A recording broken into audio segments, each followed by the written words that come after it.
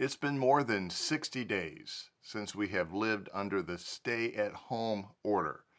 That's more than 2 months.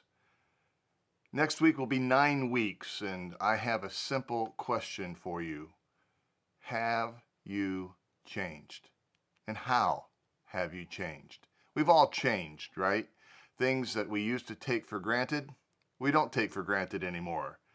My daily ritual before this pandemic broke out here in America was to go to my favorite diner for breakfast every single morning. But that vanished within a day. And now I have made more than 60 different breakfasts for Mary Kay and me. That's called change. We all have stories like this one. This morning, I don't want to talk about just any change. I want to talk about the changes that have impacted your Christian life. You know, back when I was in school, we would receive a report card every 9 weeks. Well, next week, this coming week, will be your 9th week in this pandemic and this stay-at-home order. Over those 9 weeks, are there changes in your life that now you can see new directions, new pathways, new habits, all that cause you to be closer to the Lord Jesus? There should be changes like this. 1 Corinthians 10:13 from the Good News Translation says this: every test that you have experienced is the kind that normally comes to people. But God keeps His promise, and He will not allow you to be tested beyond your power to remain firm. At the time you are put to the test, He will give you the strength to endure it and so provide you with a way out. That's 1 Corinthians 10, verse 13 from the Good News Translation. I deliberately picked that Good News Translation version because normally, in most of our Bibles, this word test is translated temptation. That's probably how you have heard it. No temptation has come to you that you can't bear. This actual Greek word for test or temptation is the word pirazo. That means to make proof of, to attempt, to test, to try, to prove. To test would be the positive way to look at it. To tempt would be the negative way to look at it, and both are exactly the same word. Over this 9-week period of time, you have been in a pirazo. Each one of us has. And so 9 weeks in, I am asking you, how is the test going? What has been proven in your life? Can you look at these past 2 months and say, yes, I can see Jesus more in my life. I can see the changes in my way of living. I can see changes in my habits and my desires more toward Jesus. Of course, we should always be doing a checkup for our spiritual life because we are always either moving closer, becoming more like Christ, or less like Christ. This, after all, is what it really means to be a Christian. It means I have decided to walk like Christ, to become like Him as much as I possibly can. It's not so much, becoming a Christian is not so much about the moment that I made the choice to follow Him in the beginning, as much as it is the many choices I make since then to keep following Him. You say, well, boy, where do you get that from, Mark? Well, let's take a look at several verses. 1 John chapter 2, verse 6. Whoever says he abides in Him ought to walk in the same manner in which He walked. Or this from 1 Corinthians 11:1. Paul writes, be imitators of me as I am of Christ. Or this from Ephesians 2:10. For we are His workmanship, created in Christ Jesus for good works, which God prepared beforehand that we should walk in them. So today, I'd like to have you begin an examination report card for yourself over this 9-week period of time. And I'm going to challenge you in 5 areas of your spiritual life. This week, I'd like you to ask these questions of yourself and of your relationship to Christ. I challenge you to do this in your prayer time, not just on your own. I want you to invite the Holy Spirit to examine you and to help you to fairly consider these changes in this 9 weeks of your life. You see, on our own, without the Holy Spirit, we will err naturally to one side or the other. Some of us will just be way too easy on ourselves at a time when God truly wants to challenge us to try harder. And some of us just naturally live in guilt mode, which is equally wrong. Pray within the safety and the honesty of God's love for a self-evaluation that encourages you to move toward Christ. All right, are you ready for the 5? Here we go. Here's the first challenge. Do I see God's Spirit doing a new thing in my life? Our first question is really simply an acknowledgement of everything we have been talking about so far. Our Heavenly Father would never waste this challenging time in our world without using it for our good. That's just what He does. So can I see God working in me? Can I see God changing me to become more like Christ? We read in Isaiah 43:19, "See, I am doing a new thing. Now it springs up. Do you not perceive it? I am making a way in the wilderness and streams in the wasteland." Now, I don't have to see God working in me in order for God to accomplish His work in me. God will work in me regardless of whether I recognize it or not. However, it is a sign of spiritual maturity to recognize that God does work, that He never wastes an opportunity for His children to become more like Jesus. So my challenge for you this week with this first question is for you to cooperate with God's Spirit within you. Pray this prayer: Lord, I know you are working in me, and I surrender myself to you and to your will. Help me to become more like you. All right, that's our first challenging report card question. Here is our second. How is my flexibility of life? Am I learning to move with God? How is my flexibility of life? Am I learning to move with God? One of the hardest things to learn in this Christian life is this: I am not God. And neither are you. I am not in control. Not everything in life goes my way. So can I enjoy the Lord's presence and my entire life, regardless of whether things work out the way I want them to or not? For this question, we turn our attention to Ecclesiastes chapter 3, verse 1.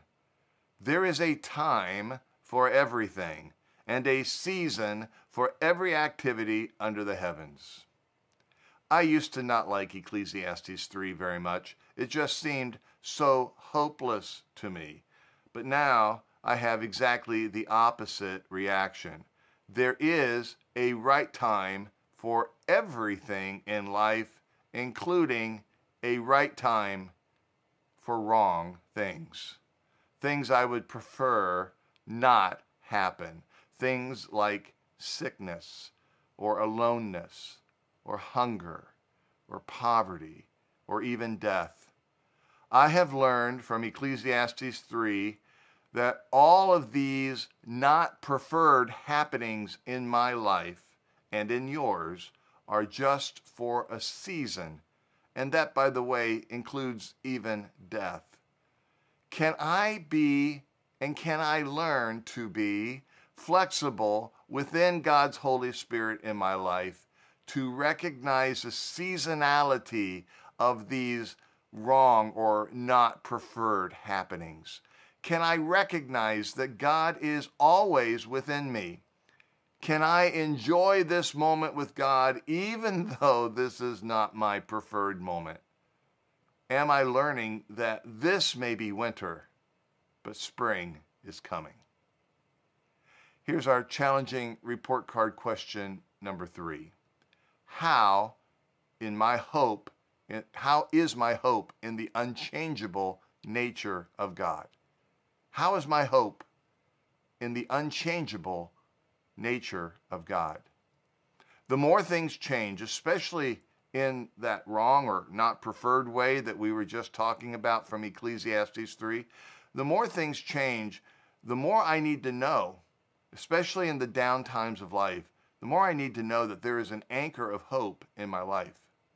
God himself does not change, and nothing need come between me and God. The entire Hebrews chapter 6 is all about this. The veil, that very heavy curtain between God and man, was torn in two at the very time of Jesus' death on the cross. And so, in the tough times of life, we can know this from Hebrews 6:19. We have this hope as an anchor for the soul, firm and secure. It enters the inner sanctuary behind the curtain. Now, we all know that an anchor is dropped by a ship in the middle of a storm. We all need an anchor when the storms rage in our life. Do you recognize God's anchor during this coronavirus pandemic? Have you been able to hope in him? You will recognize it as a sustained hope when there is no other reason for hope other than God. How's it gone for you these 9 weeks? Has your hope increased or decreased over these 60 days? Here's challenging question number 4. Do I recognize the new creation in my life? Has the old gone? Has the new come? This is the very promise of salvation in 2 Corinthians chapter 5, verse 17. Therefore, if anyone is in Christ, the new creation has come. The old has gone. The new is here. So how can I know? Let's start first off by saying that none of us perfectly get this right all the time. There's no room for perfectionism on this side of glory. The moment that we think we have arrived, that is the very moment we have to begin working on our humility. Now, with that being said, there are ample lists in the New Testament in which we might check ourselves for the old being gone and the new coming. As some of you know, I've been camping out in Colossians chapter 3 ever since last Sunday. In Colossians 3, here are some things that we should be putting to death, according to Colossians 3, 5 through 9. Let me just read it to you. Put to death, therefore, whatever belongs to your earthly nature: sexual immorality, impurity, lust, evil desires, and greed, which is idolatry. Because of these, the wrath of God is coming. Now, you used to walk in these ways in the life you once lived, but now you must also rid yourself of all such things as these: anger, rage, malice, slander, and filthy language from your lips. Do not lie to one another, since you have taken off your old self with its practices and have put on the new self, which is being renewed in knowledge in the image of its creator. My friends, I am concerned for you and for the safety of your souls. If you are not self-examining honestly with the Lord's Holy Spirit today, I recognize that this same testing of the stay-at-home order that can provide us the opportunity to change in order to be closer to God can also be that other opportunity as well. That is, it could give us the opportunity to hide out away from one another, and to hide out from God's Spirit. And I plead with you to not allow this backwards movement in your spiritual life. This past week, I learned that the local beer distributors here in Mansfield, Ohio, are selling more beer than at any other time in history. There has never been a more profitable time for the beer distributors in all of history. There's been no Christmas. There's been no Thanksgiving. No other pastime has ever seen more sales of alcoholic beverages. Now, don't get me wrong. I am no teetotaler myself, but I do know that God's word instructs us not to be drunk. More to our point today, this is not a time for our senses to be dulled. This is the time for us to lean into God's Holy Spirit, a time for us to be more aware of our life in Christ, not less. And so we want this new creation changes to be moving in a positive direction. And remember, we can't take off the bad habits without replacing them with good habits. So do I see the positive changes growing in me, such as what we read in Colossians 3:12-14? Positive changes like compassion, kindness, humility, gentleness, and patience. Bear with one another and forgive one another. If any of you has a grievance against someone, forgive as the Lord forgave you. And over all these virtues put on love, which binds them all together in perfect unity. This coronavirus stay-at-home time has been the perfect opportunity to grow closer to one another and with those you love. This has been the time when we have been given the chance to prove our compassion, to prove our kindness, our humility, and our patience. You know why? Because now that we are staying at home, we have to work harder at it. Let me give you some examples. For example, we can't just show up at church physically these days like we used to be able to and just see church automatically happen. Now, this may be our preference because it's easier. Zoom is harder. We have to work at it. We have to prioritize it. Here's another example. I can't just go outside and mingle with other people like I used to be able to do. Now, compassion and kindness demand a mask. Not for me, but because I'm thinking of others before me. Or here's a third example. I don't just wade into political angry speech like I used to. This is no longer a political game. Lives are on the line. Jobs are on the line. Winning is no longer measured at the polling places, but now is measured in the hospitals and the unemployment websites and at the food banks.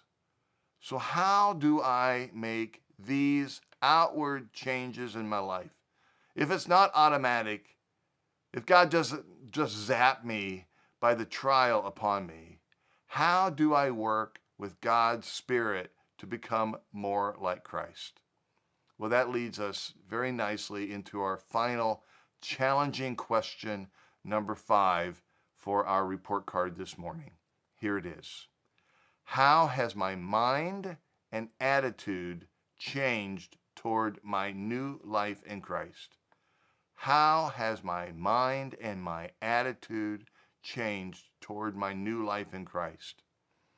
Romans 12:2 reminds us, do not conform to the pattern of this world, but be transformed by the renewing of your mind.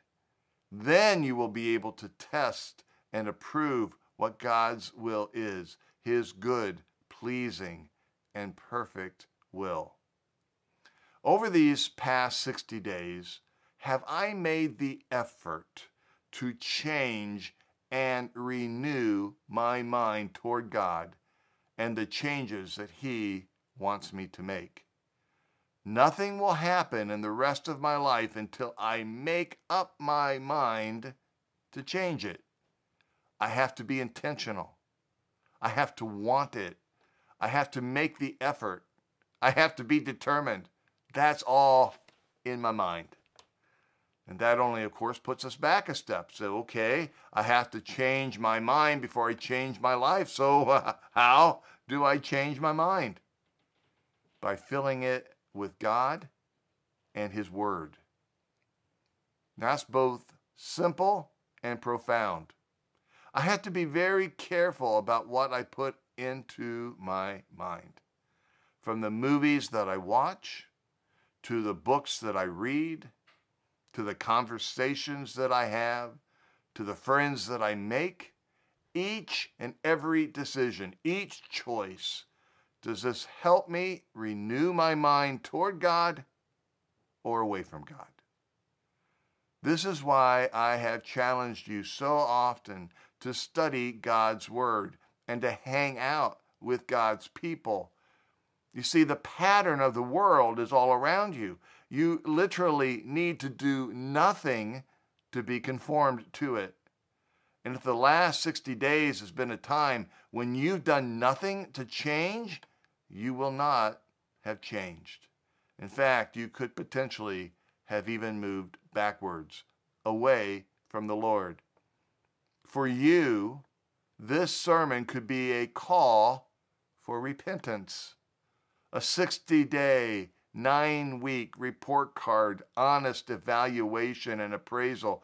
This may be your last call to know that you are floating away from God and you are floating away from his love and his hope and his presence. Or maybe, and I hope this is true, maybe you can honestly say, thank you, Lord. Thank you for growing me. Thank you for helping me to depend even more upon you. Thank you, Lord, for helping me to help others in their love and their dependence upon you. Thank you for your encouragement to me that I may encourage others. I am hungry for you, Lord, and I want even more of you in my life. How is your spiritual report card this morning?